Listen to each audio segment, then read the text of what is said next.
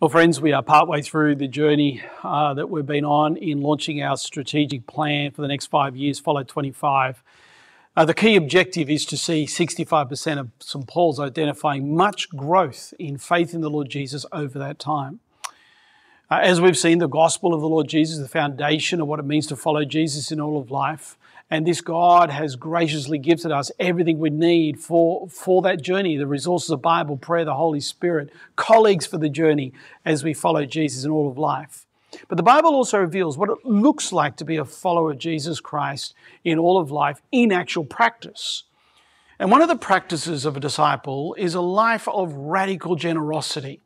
And this includes the giving of financial resources to the support of the work of the gospel, impacting and shaping our corporate life here at St. Paul's, and also through us the lives of others.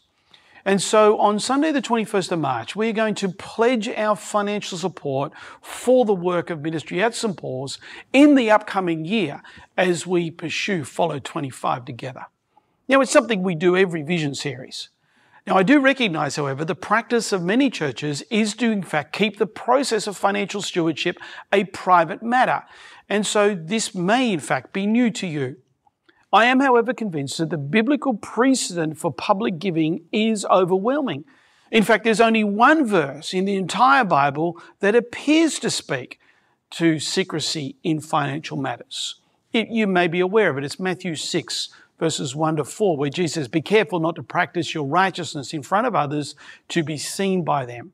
So when you give to the needy, he says, do not announce it with trumpets as the hypocrites do in the synagogues and on the streets to be honoured by others. Truly, I tell you, they have received their reward in full. But when you give to the needy, do not let your left hand know what your right hand is doing, so that your giving may be in secret. Now, Jesus isn't detailing the process by which the church offertory is to be collected and taken up over the next 2,000 years of church history. You see, if that was the case, then frankly, we'd break his instructions every single time we give. I mean, how many of us can write a check, set up an electronic transfer, let alone take money out of our wallet and not know what the left hand, what the right hand's doing, to be able to do it in secrecy? Every process requires my hand to be seen by myself or by someone else. You see, the core issue is Jesus addressing here in Matthew 6 is hypocrisy, play acting. The hypocrite gives in order to be praised by people. The hypocrite may in fact give in secret, but they make sure it's never kept a secret. They want to make sure that they get a reward for their good deed. They get it when others applaud them for what they've done. Remember the story of Ananias and Sapphira in Acts chapter 5? They sold a piece of property. They put part of that, the proceeds of that, publicly at the apostles' feet. They were both struck down by God, not because they let one hand know what the other one was doing, but because they attempted to deceive the apostles and God. They were play acting. The Bible leads me to conclude that our giving is a spiritual issue. It's a discipleship issue for which there is accountability. Every year, the pledging process here at St. Paul's begins with the leaders. That's the staff and the parish council pledging first.